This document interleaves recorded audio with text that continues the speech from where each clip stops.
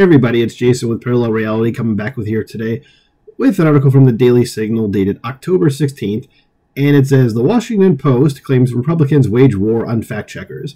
Well, maybe because you guys don't actually have fact-checkers. You have regime propagandists, and no matter what a Republican says, you guys try to say, no, that's wrong, when I think we've found out more than a few times in the last few years that you guys are almost always wrong about this sort of stuff. I should say almost always, but a lot of the times are wrong. And plus, it's coming from the Washington Post, so it's basically like Satan trying to say this. You might as well just say, Satan claims Republicans wage war on fact-checkers. But let's just get into it. It's from Tim Graham, who does work for the Media Research Center, as it says here, and Newsbusters, which I do videos from when they have something I want to talk about. So this is probably on their site too, but let's just go into it on here. It says, liberal journalists love to paint the Republicans as opposed to facts, which implies that liberal journalists own the facts and determine who is using them properly. The Washington Post put this aggressive headline on the front of its October 15th edition. It says, campaign takes stand against fact checks. In live settings, Trump aims to let his falsehoods go unchallenged. What falsehoods, you ask? Well, they're probably not really going to say much of anything, or they're going to do their usual, like, Trump said the sky is blue. This is false. Sometimes the sky can be shades of red, purple, orange, and of course blue. But that's the kind of thing that they do. So it says, reporters Ashley Parker and Josh Dawsey begin by noting the Trump campaign has waged an aggressive campaign against fact-checking in recent months, pushing the media to abandon the practice if they hope to interact with Trump. It says they describe former President Donald Trump's resentment over PolitiFact's joining the anti-Trump brigade at the National Association of Black Journalists beatdown and the fact-checking that occurred during Trump's ABC News debate with Vice President Kamala Harris, as well as Trump skipping 60 Minutes over CBS's news fact-checking. There's one crucial fact emerged very late out of this Republicans hate facts story. The dramatic imbalance of who tagged is false. As ABC's debate moderators singled out Trump for 5 combative fact checks.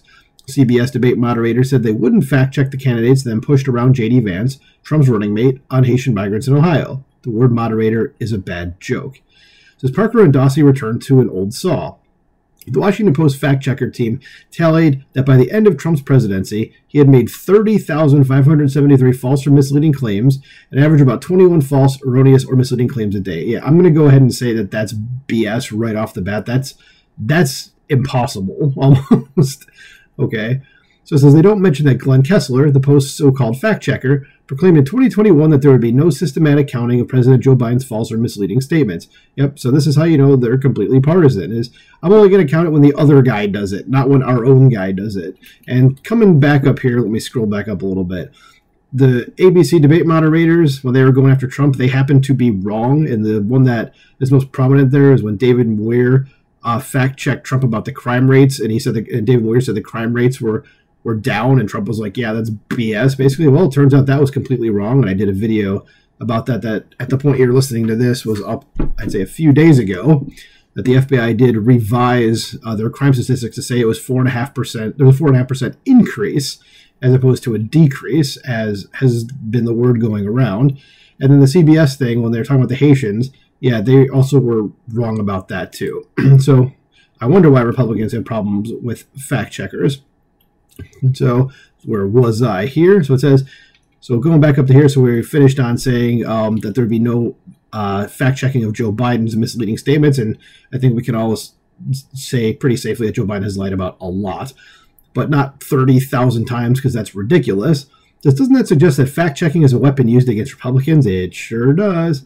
And doesn't it betray a partisan tilt? Yes. That Democrats are remarkably more honest politicians, and that's the way that they're trying to frame it. So as a look at the Post's fact-checker homepage on October 15th demonstrates that this dramatic imbalance is still in effect. Just counting the cartoon Pinocchios on the first page shows Trump and his team have drawn 39 Pinocchios. Team Harris has 0, which, again, cannot possibly be true. Just go to the Kamala HQ Twitter account. I'm not sure they've ever posted anything factually correct. So there's no way that can be 0 unless you're not checking it or you're just lying. That's it. Says, for one article, the fact-checker daintily notes, Harris flubs manufacturing jobs claim in MSNBC interview. 7 articles on the Trump side get the maximum 4 Pinocchios, which means pants on fire, judgment. A new Media Research Center count of fact checks at PolitiFact shows a similar aggression. There are 24 pants-on-fire rulings for Republicans from January through September, 20 of them Trump, to just 1 for Democrats, something by my governor, J.B. Pritzker, here in Illinois. It says, overall, Republican politicians were judged as mostly false or were 79% of the time, while Democrats were in that penalty box only 36% of the time. If that was reversed, I'd say it's probably closer to equal, but there still needs to be the Democrats 36% of the time. That is way too low. I'm like way. That should be probably at least 79%, if not higher. And now I'm starting to wonder, seeing J.B. Pritzker's name again, like, what did he do? I don't want to go to the Post website, but I don't know what he said, but I'm kind of curious. Anywho, says the Post reporters found a liberal expert to back up their theme, because of course. It says University of Wisconsin professor Lucas Graves gains the big, bold, and italic pull quote inside the paper. Within the political establishment on the right, it is now considered quite legitimate, and quite legitimate to say publicly and openly, that you disapprove of fact-checking. No, we disapprove of you guys doing fact-checking when it's so obviously partisan. That's the problem. If it was legit fact-checking and you were hitting both people, at least not necessarily 50-50, but something resembling that, and things were equal, then I don't think anybody would have a problem with it. But it's just, all these fact-checkers are just Democrats good, Republicans bad. That's it. It says it's tribalism to oppose liberal fact-checking, but you can't say it's tribalism for the liberal fact-checkers to trash the Republicans much more often and much more harshly. They should be charged with ad police brutality.